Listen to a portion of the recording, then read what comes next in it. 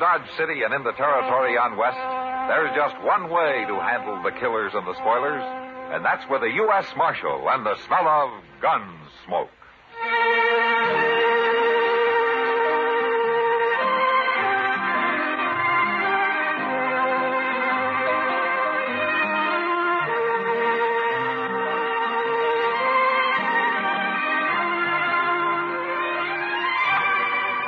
Gunsmoke, starring William Conrad.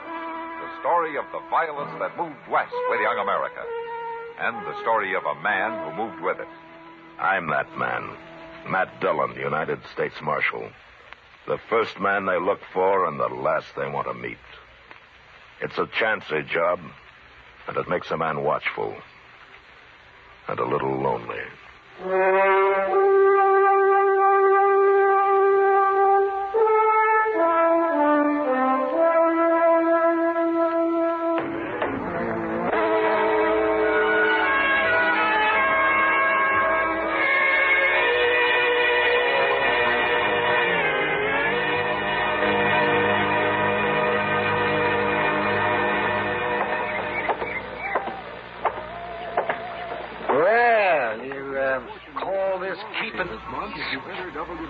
Around the sun like a farmer on Sunday.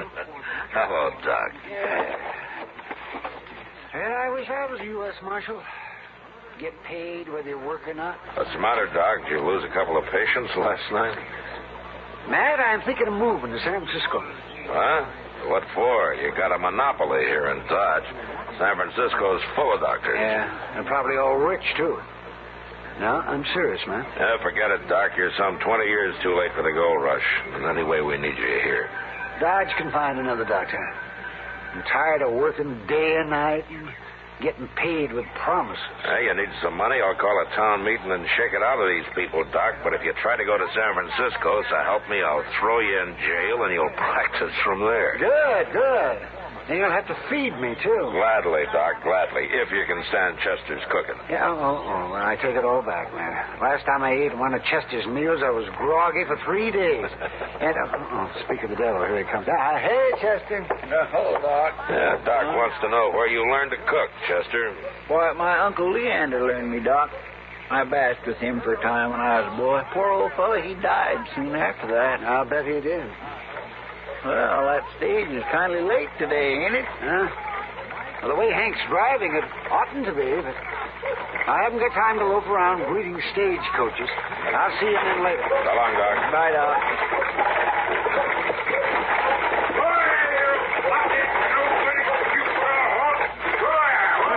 Oh, Hank's all turned up, ain't he? Yeah. Wait there, Marshal. I gotta talk to you. I'll get right down. Maybe something's wrong. Maybe. We run into a fight, Marshal. Huh? Anybody hurt? Killed a man I had riding shotgun. He fell off, and I had to leave him there. I'll send somebody out for him. Where'd it happen? Right where the trail crosses the South Fork of the Pawnee. There were 3 of them bandits, Marshal, but by heaven, we put slugs into 2 of them. You mean you killed 2 of them? Oh, no, they rode off, but I could see 2 of them was all hunkered up over their saddles like they was hurting pretty bad. Recognize any of them? I'd hate to be wrong and get a man into trouble, Marshal, but, well, I'd swear one of them was that young Howard Brandt. What? You know, the fellow that moved out here with his wife a while back. Yeah, I met him. They got a place up near Turkey Creek, Mr. Dillon, but I ain't never saw it. Now, let's ride up and see how they're making out, Chester. I'll go get the horses.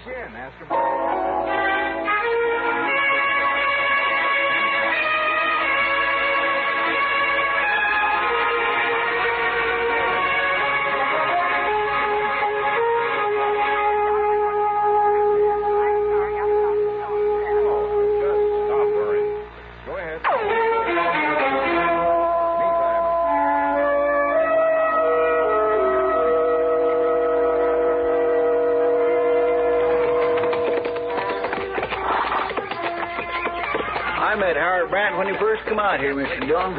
He sure didn't seem like no bandit to me.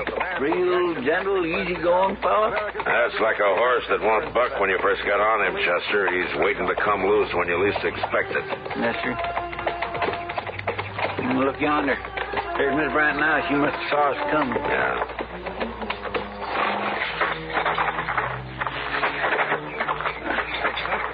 By Special Investigator Johnny Doctor. Hello, Marshal. Miss Brent, do you remember Chester here? Forgot his name. I'm Chester Proudfoot, man. Howard at home, Miss Brent? Anything you want, I can help you, Marshal. Well, I'd like to talk to Howard himself. He ain't here. Oh, you mind if we wait for him? I'm real busy, Marshal. Can't you come back later sometime? Well, it's kind of important, ma'am. We'll just wait here on the porch. We won't bother you any. No use, Marshal. Howard won't be back till tomorrow. Chester. Look there on the steps. Well, that's blood. Miss Brand. That's chicken blood. I just killed one. I'm sorry, Miss Brand, but I'm going to have to talk to Howard. Is he hurt bad? He's dying, Marshal. Leave him alone. I got to find out who was with him. He won't tell you. And anyway, he's out of his head and not making sense. You want to show me where he is? No, Marshal. Leave him die in peace. He ain't got long. You kill him asking him questions. I don't figure he'll live through the night as it is. Howard and his friends held up the stage, Miss Brent. They killed a man. Wait, Marshal. I'll tell you. All right. Jed Butler planned it all. Does he live around here, Miss Brent? Howard knew him down in Oklahoma Territory, Marshal. He and a man named Blake come by here one night a few weeks back. They didn't come into the house, so I can't tell you what they looked like. But they talked Howard into holding up the stage, is that it? I didn't know nothing about it, Marshal, till today. I was inside redding up the house, and I heard a shout, and I come out and found Howard laying in the dirt. They just dumped him there and rode off. Which way they ride?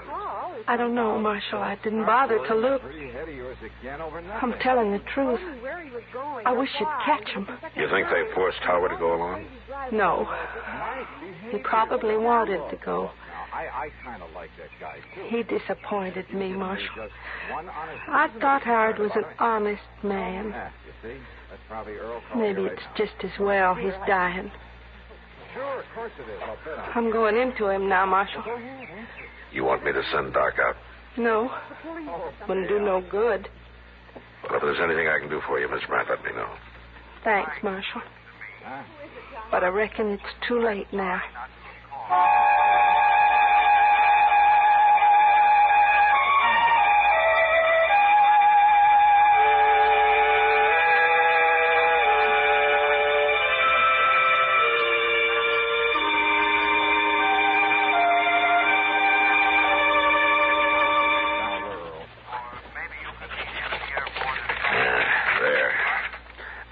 Chester, take this down to Mr. Hightower and have him print up some wanted notices from it, will you? Yes, sir. I guess that's about all I can do about Jed Butler and his friend right now. Oh, somebody will spot him and come tell you sooner or later. And I hope so.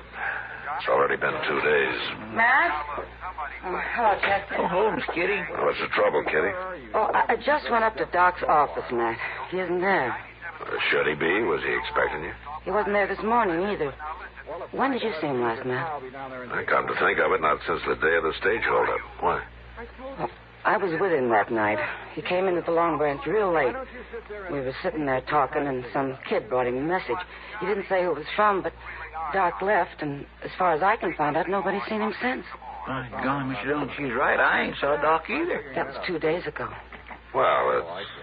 You know, sometimes Doc's out on a call longer than that. You're trying to fool yourself. Yeah, I guess I am. I heard about 2 of those bandits being shot. Well, it sure couldn't have been Miss Brandt who come for Doc. No. You mean one of those men was Howard Brandt? They left him at his house, Kitty. I didn't see him, but I believe Miss Brandt. He probably died that night. I feel sorrier for her than him. Yeah, I guess I do too, Kitty. But what about Doc, Matt? What are you going to do? Kitty, if I knew where those men are, I'd have gone after them before now.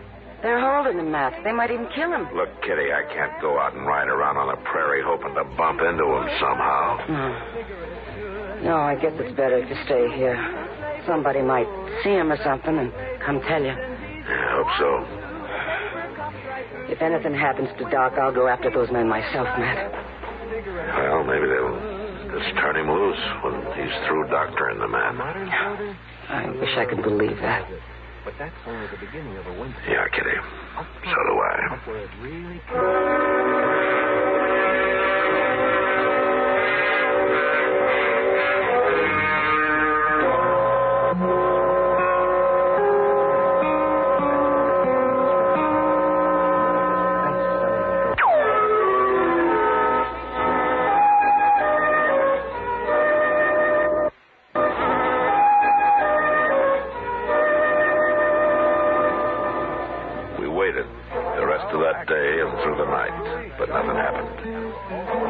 morning, however, I was walking down to the office when I saw Miss Brandt drive by in a wagon.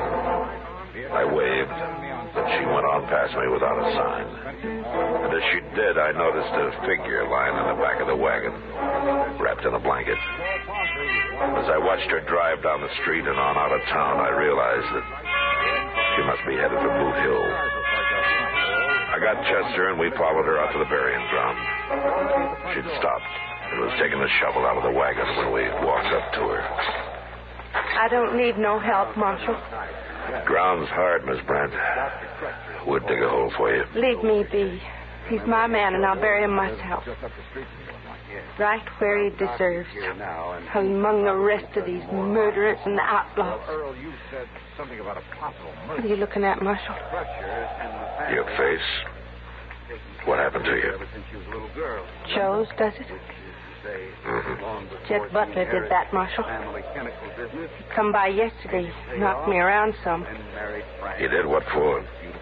Where is he? I was going to come tell you once I got Howard buried. But tell me now, he's got Doc with him. At least I think he has. Doc was there, all tied up, sitting on a horse. He didn't say nothing. Butler said he'd shoot him if he did. Why'd he beat you? What'd he want? He wanted to know if you'd been around and if we'd told you anything.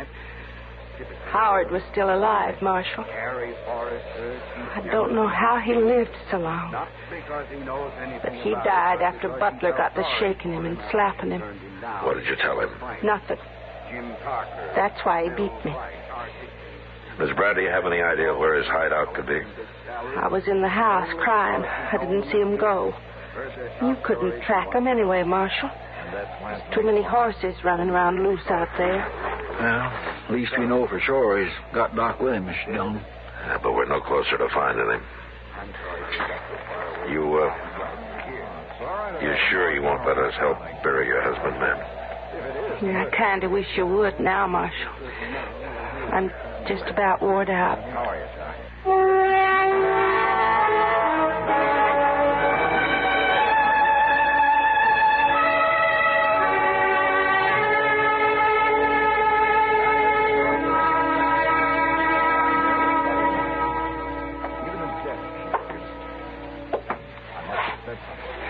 I swear, Mr. Dillon, I just can't stand this waiting around doing nothing much longer. Can't we organize a posse or something? Butler'd get scared if he got wind of a posse, Chester. You mean he'd shoot Doc and try to get away? He might. It's a safer bet just to wait it out. Tobile. Well, come on in. How are you, Tobile? Tobile always good, Chester. Well, where have you been the last month, anyway? Out scalping the white men? Tobile no scalp white man long time. Maybe too long. For a tame Indian, you sure got a wild look in your eye. What are you doing here? Tobile hunt antelope on prairie. Way off, see two white men. One ride, very funny. Tobile go very close. They no see, but Tobile see. Well, what did you see, Tobile? White medicine man. Doc? Good man. Take bullet out of Tobile long time ago. No like him all tied up in rope. Come quick, tell Marshal. Do you know where they are, Tobile? Can you track them? White man easy to track. Like buffalo herd, always big pool. When was this? Yesterday. Long ride from here. Chester, go get our horses and find a fresh one for Tobile. Maybe we won't be too late.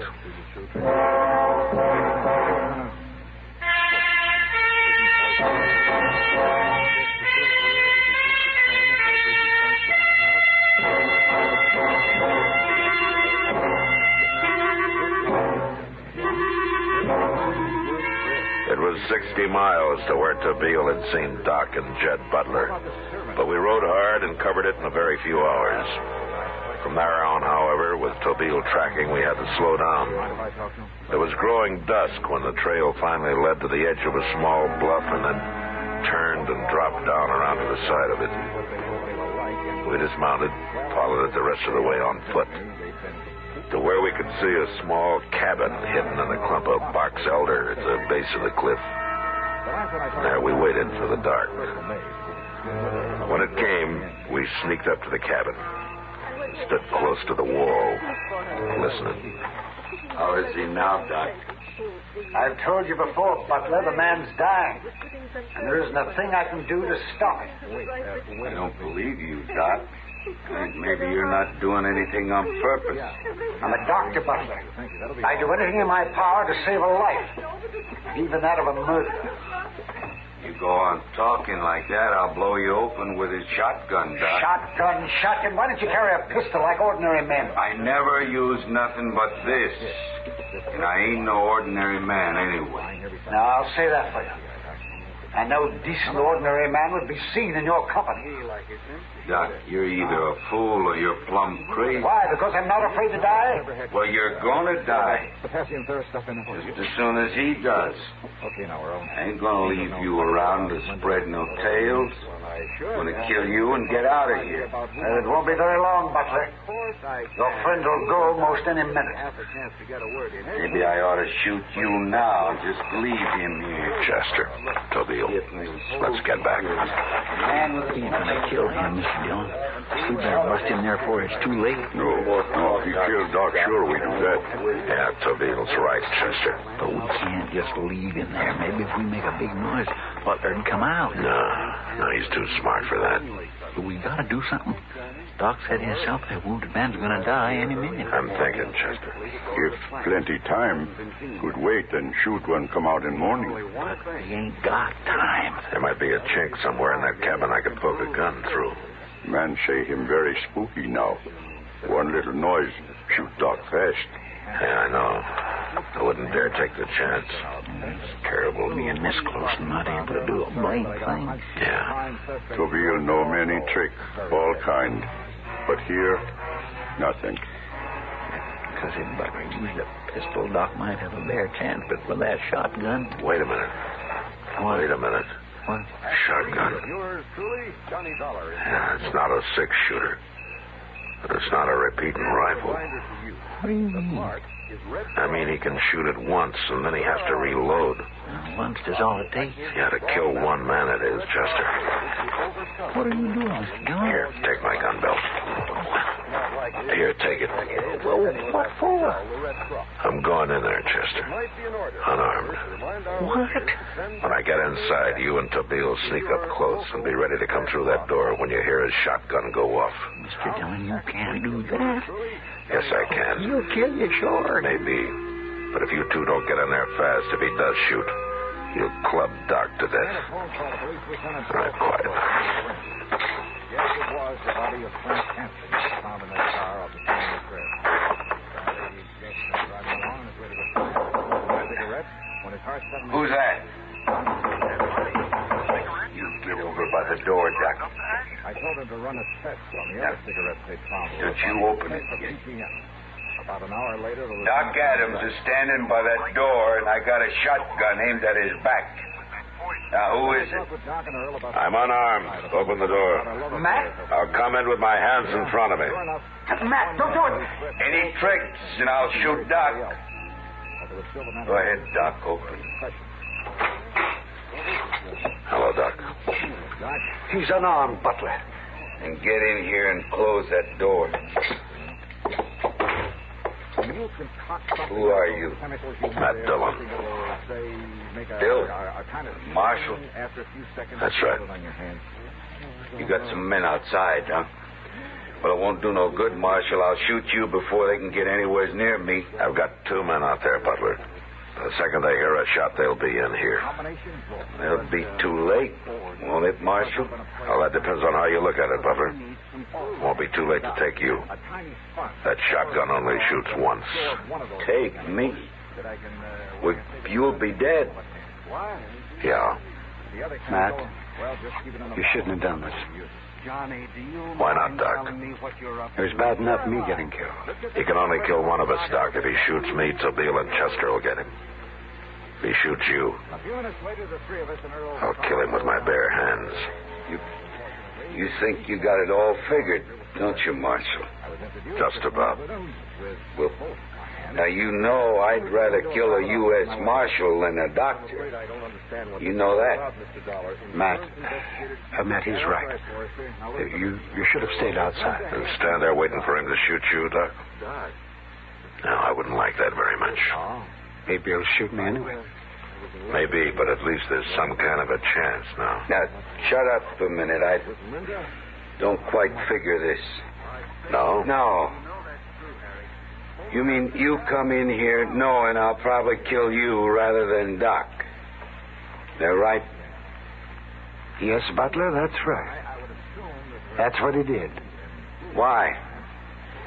Well, no reason, Butler. There's no reason at all. Except we're friends, I guess. Something like that. What's being friends got to do with it? You wouldn't understand, Butler. Of course you would. After all, you were nice to He's mine and her affections. willing to die for you, ain't Smart and vicious guy like you. You didn't even rape I Of course I did. never heard of nothing like that. Him a marshal and everything. And you just happen to know. He's willing to die. Oh, that's your friend, Butler. I better take a look at him. That is a chemist? And you aren't sure? Well, of course we haven't. I've never had occasion to go near this stuff. Never? You're sure of that? Absolutely. Blake's dead. Quite frankly, I'd be afraid of any Well, proximity to such a... make up your mind, Butler. Never. Just don't understand a man like that. Greater love hath no man than this, that a man lay down his life for his friends. Oh. Here. No. What's that? You ain't saying that. That comes from something scripture, huh? Oh, that's all right. Why, Is that what it is? already begun to do its work. What? That Louis King. You know, It's proof. You've been handing Blake's the only friend I ever had. Friend. Yeah. And a while ago you were willing to leave him here to die alone. Why, you don't know anything about friendship, Butler. No. I guess I don't.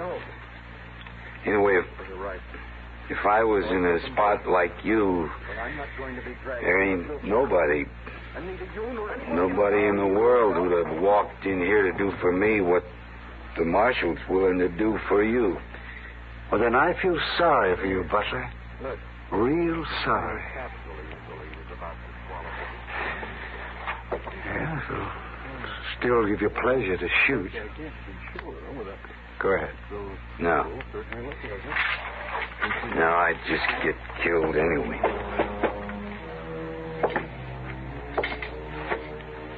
All right, give me your gun, Butler. Sure. I just never knowed people like you and Doc before, Marshal.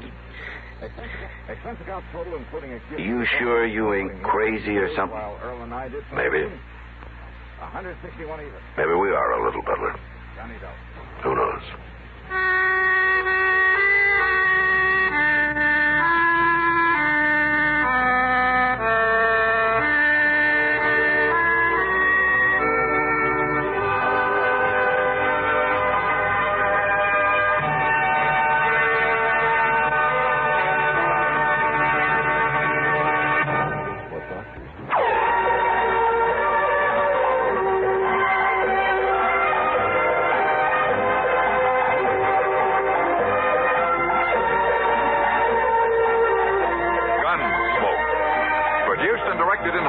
By Norman McDonald, stars William Conrad as Matt Dillon, U.S. Marshal. The story was specially written for Gunsmoke by John Meston. Featured in the cast were Vic Perrin, Virginia Gregg, Ralph Moody, and Barney Phillips. Harley Bear is Chester, Howard McNear is Doc, and Georgia Ellis is Kitty.